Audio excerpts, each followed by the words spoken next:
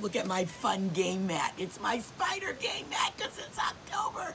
And all this is it's like I got it off of Amazon. You know, it's just a spider thingy that hangs and on the wall, but I made it into a game mat. And what the kids do is they roll. I got one, and then I put one little spiderling on the spider mat. And then, depending on the kids, I can vary the questions.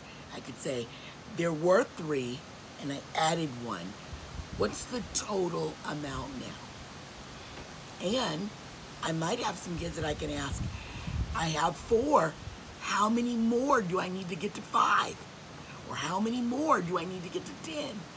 That would be a kindergarten question, but later in the year. But you have some kids that can answer it now. I could also play this as a takeaway game. So I said, oh, I rolled a 3. I'm gonna take away 3. 1, 2, 3. I took away 3. How many do I have left? I have 1. Then watch this. I can say, can you show me the number on the dice that I would need to roll to take away that 1?